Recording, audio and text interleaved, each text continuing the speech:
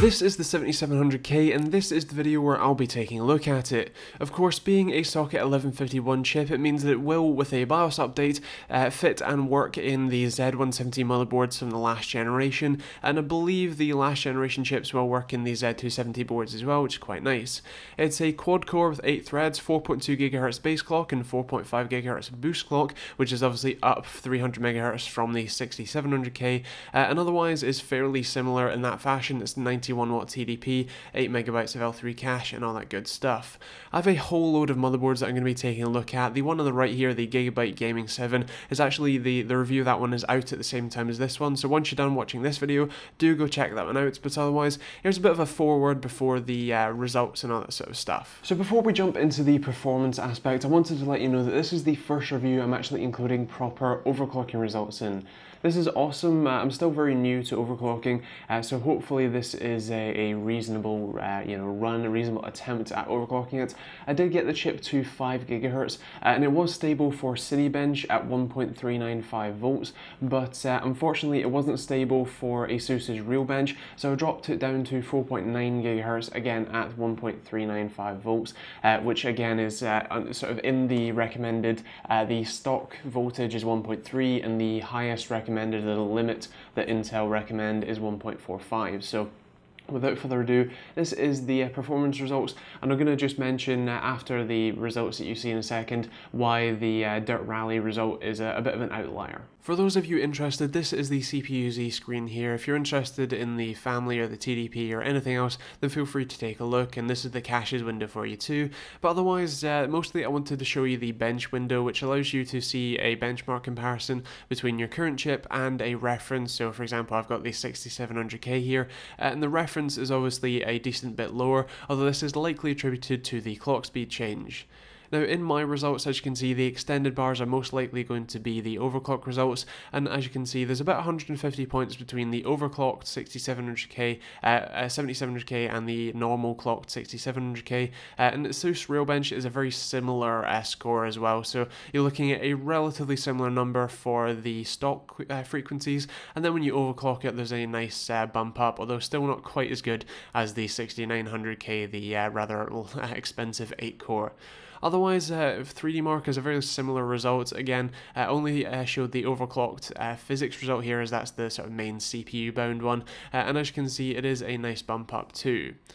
GTA 5 was actually a very similar result as well, again with the 7700K actually performing a little bit less than the 6900K in my testing, although when you overclock it to 4.9 it does a pretty good job of slightly beating the 6900K. This is with a GTX 980 Zotac Amp Extreme.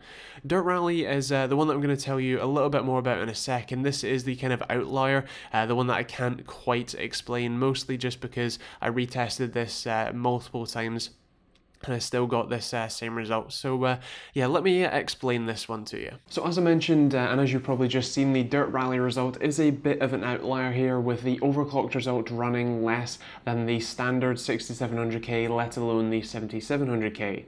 I honestly cannot explain this. I ran all of the tests, including Cinebench, Realbench, 3D Mark, Dirt Rally and GTA 5, all 5 to 10 times each per overclock and non-overclock, and this was a consistent result. The non-overclocked 7700K was getting 121 to 122 FPS, whereas the overclocked one was consistently getting 112, 113, 114, 115, with 115 being the highest number that I got. So again, it's a very weird thing, and I honestly can't explain it. If you've got any thoughts, feel free to let me know in the comments down below. But I did check that it was still running at 4.9 GHz the entire run. The temperatures weren't too high, and overall everything was updated, the BIOS is up to date and all that sort of stuff. So yeah, it's just a very weird thing. Something I want to make clear is that in my testing, compared to other users with 6700Ks that overclock them to 4.9 or 5 GHz, the results that I'm seeing are very, very similar to those numbers. They're basically the same clock for clock. The 7700K apparently does have a bit of an architecture change for stuff like video transcoding, or at least video decoding for certain video codecs, but otherwise there isn't too much of a massive difference. And the other thing to mention just on the overclocking front is that apparently the thermal interface material isn't that great on the 7700Ks, which means if you delid it and change and upgrade effectively the thermal interface material, you could apparently at 5 GHz save yourself 30 degrees Celsius, which is pretty crazy. So can I, in all good conscience and faith, recommend this to a 6700K owner? Well, the answer just has to be no here. It's basically the same chip for all intents and purposes. If you're planning on buying a new PC though, if you're planning on building a new PC and you don't already have a 6700K, 4790K, or even a 3770K, then you know, potentially this is a very good option, especially if you're planning on gaming and doing video editing, game development, 3D modeling, any of that sort of stuff on top of gaming. Then I would recommend this chip. If you're just planning on gaming, then the i5 version of this is going to be plenty fine. And specifically, if you're planning on building a new PC right this second, then you can probably pick up a pretty good deal on the 6700K or the 6600K with a Z170 motherboard if you want it right this very second. And that will probably be a decent bit better value for money, especially because of the thermal interface material issue as such. But yeah, that's kind of my thoughts. It's basically the same chip clock for clock. There's not a massive improvement feature-wise on the motherboards. Obviously USB 3.1 and Type-C and NVMe SSDs are kind of just more standardized now, and of course there's more RGB lighting, but yeah, otherwise that's kind of the main improvements that we've seen. In terms of scoring, I think I'm going to go for a 4 for value for money. In terms of performance, I'm going to go with a 4.5. It's still a great chip, but it just didn't exceed the last generation that much. In terms of functionality, I'm going to go with a 5 here. Style, it's a CPU, so that's going to be a 5. And TechteamGB score, I'm going to go with a 4. It's still going to get the Gold Award because it is a great CPU, but it's just not that much improved from last year. But of course, as the stocks for the 6700K and Z170 motherboards slowly die down, you won't be able to get those at a decent price, so therefore this will become the more standard, more commonly purchased chip. So yeah, it's still a great CPU, it's just not that much better than the last generation. So I guess that's kind of that really.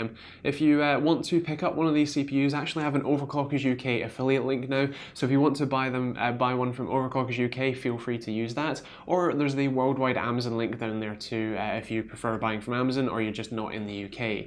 Otherwise, feel free to follow me on Facebook and Twitter as well for more updates and all that sort of stuff. Subscribe if you enjoyed the video and hit the like button. I'd love to hear what you think of this CPU in the comments down below. Would you like to see more overclocking results in future videos? Let me know too, and yeah, I guess that's kind of that really. Feel free to check out the whole slew of Z270 motherboard reviews that will be coming out over the next week. If you're watching this on the day of launch, then there's a Z170GB gaming, Z270 Gaming 7 from Gigabytes that you can check out that went up at the same time as this video, and there'll be plenty other videos. I think I'm doing about one a day from now until for at least another week anyway, so I've got a fair few for you to check out, so do stick around. Otherwise, thanks for watching and we'll see you all in the next video.